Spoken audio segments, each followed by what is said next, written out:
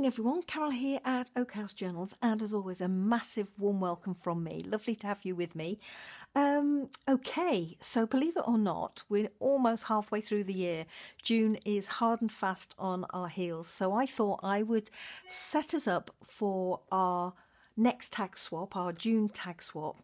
And as always, it is open to absolutely everyone, no matter where you live, no matter what your crafting ability is, no matter whether you've taken part before and fancy taking part this time round, and no matter what your preferred craft is, whether it's paper, embroidery, painting, mixed media, whatever, it's open to all, and absolutely the more the merrier.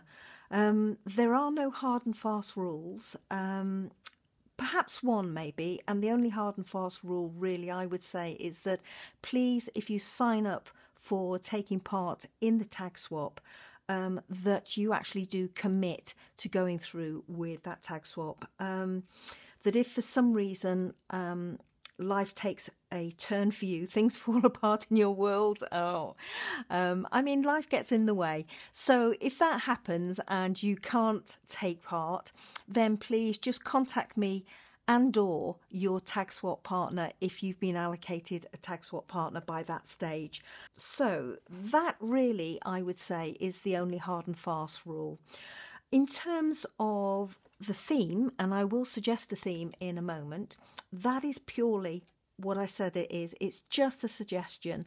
In terms of the size, whatever size you decide to make your tag, that's absolutely fine. I mean, I've got some here and I will put the size of these up on the screen above so that you can see, but that is just a guide. It also doesn't matter what you make your tag of. If you are a sewer and you want to embroider or sew a tag, make it out of material, that's absolutely fine.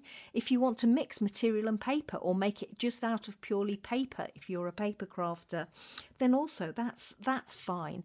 If you're into mixed media and you want to include, I don't know, cardboard and tin and stuff like that, then again, absolutely wonderful. So it is entirely up to you. As to is the fact that you might want to include goodies or bits and bobs from your stash.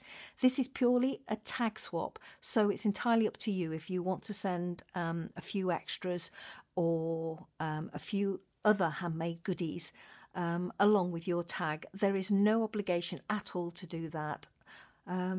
So I think that covers about everything.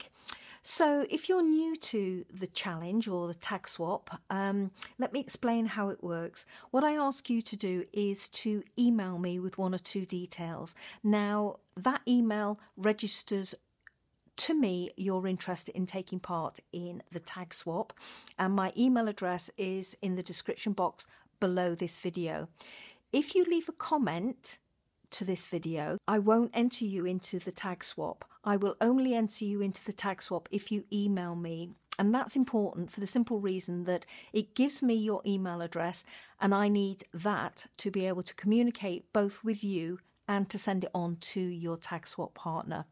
Let me reassure you that I don't keep your details from one tag swap to another, and I delete them after I have notified you and your tag swap partner of your relevant email addresses. So if you have taken part in one of the tag swaps previously, you need to email me again, because I won't be keeping, I have not kept your details from the last tag swap. As soon as I notify your tag swap partner of your email address, I drop out of the scene and I delete your email address from my account. So, as I say, the first thing I'd like you to do is email me, and the details that I'd like you to include in that email are where you live, not your address, just your country where you reside. Secondly, I'd like you to let me know how many tag swap partners you'd like me to arrange for you. And thirdly, whether you want to swap with somebody internationally, or, and this is not an and/or please, it's whether you want to swap with somebody internationally or whether you want to swap with somebody in your own country. And the whole purpose of this little part of the information that I ask for from you is so that we can keep shipping costs down, because, you know, I know shipping costs can be quite expensive. So if you're happy to swap with somebody internationally, I need to know. But if you would prefer to only swap with somebody in your own country, then again, I need to know that. Okay, so I think I've really rambled enough this time round. Oh, goodness. So the closing date for getting your email to me to let me know that you want to take part in the tag swap is by the 1st of June. So by 12 midnight Greenwich Mean Time on the 1st of June. So email me by that date, please, and I will enter you in the tag draw.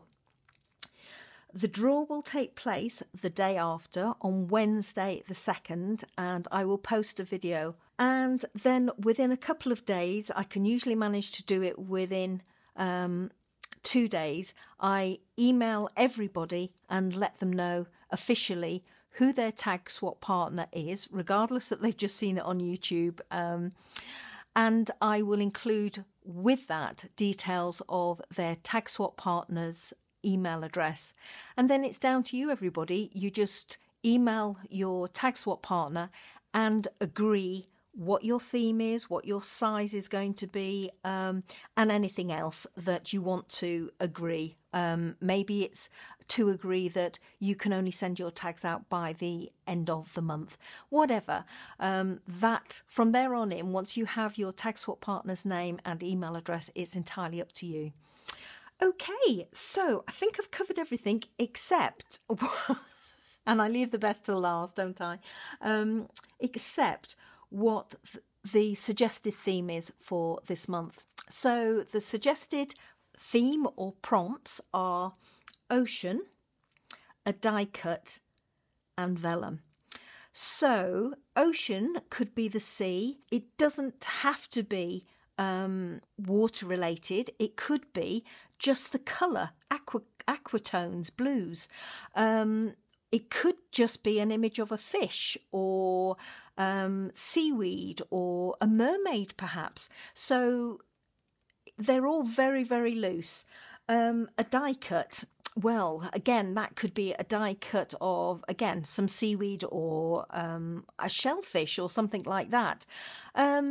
Or it could just be that you use a die cut to act as a frame round the outside of your tag. Or it could be, and I haven't got one on here, it could be just the reinforcer at the top of your tag. It could be something as simple as that, or nothing at all, because these are just, as I say, suggestions. You don't have to use them. You don't have to use all three. You don't have to use you don't have to use any of them if you don't want to. And the last one is vellum. Well, it doesn't have to be vellum. It could be acetate. It could be tracing paper.